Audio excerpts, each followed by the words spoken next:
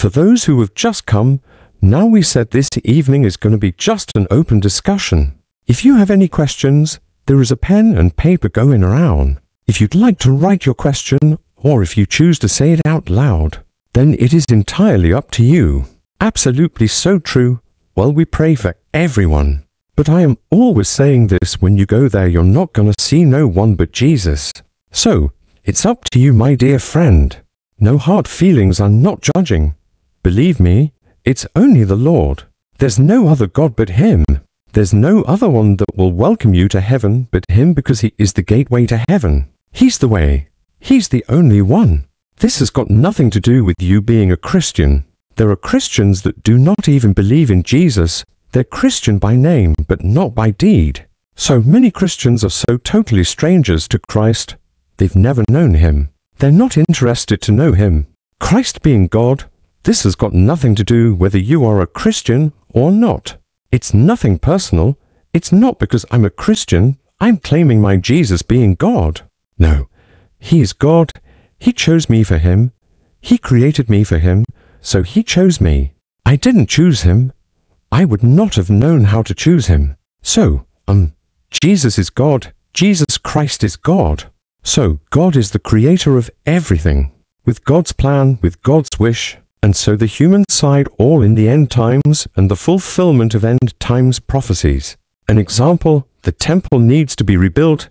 This is one of the signs of the end times, which is the 21st century.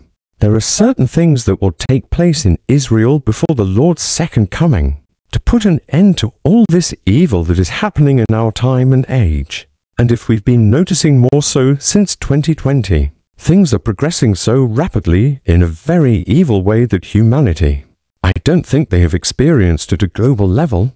Maybe people will say, but these things have happened throughout human history. That is true, but it happened at a local sort of level, not at a global level. So, in our times, everything is concentrated globally. This has never ever happened. The only time it happened was at the time of the Great Flood, our father Noah. That was a global event.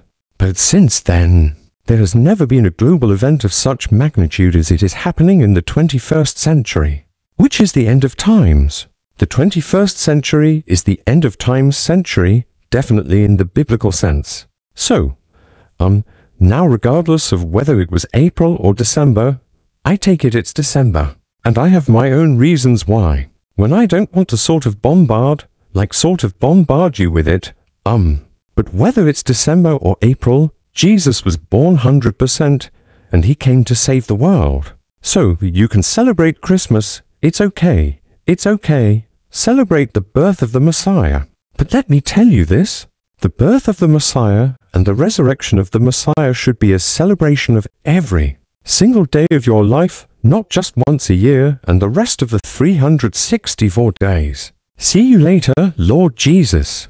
No, Jesus must be born in you every day. Jesus must be resurrected in you every single day. Yes, there was a historical time where Christ was born and Christ was crucified, buried and resurrected. That is absolutely true. However, when we take it in the spiritual sense and the contemplative sense, we need to celebrate the birth and the resurrection of the Messiah every single day of our life on earth. Every day you wake up, say, Lord, be born in me today and be resurrected in me today.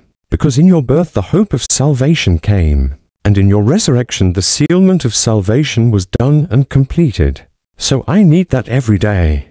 But you can celebrate also in December. My Father is greater than I, Jesus praying to God. A nutshell kind of answer. We touched base on this maybe yesterday as well. It is the time now to write them. I hope I can answer those questions. I'm very honored, very privileged, and very blessed to be with you. Absolutely so true. God works in mysterious ways. I would not have ever dreamt of being here in Adelaide, let alone in this beautiful and blessed church. May God bless you always. Now we said this evening is going to be just an open discussion. If you have any questions, write them down or say them aloud. I'm going to my death. I'm dying. I'm dying. I deserve this death because I committed so many crimes. Yet I was guilty. Jesus said, I forgive you. For a grown-up man, 33 years of age, to be stripped fully naked and crucified in front of people. They were making fun of him, but Jesus accepted it all. Why? Because this is the way the Lord changed the human heart.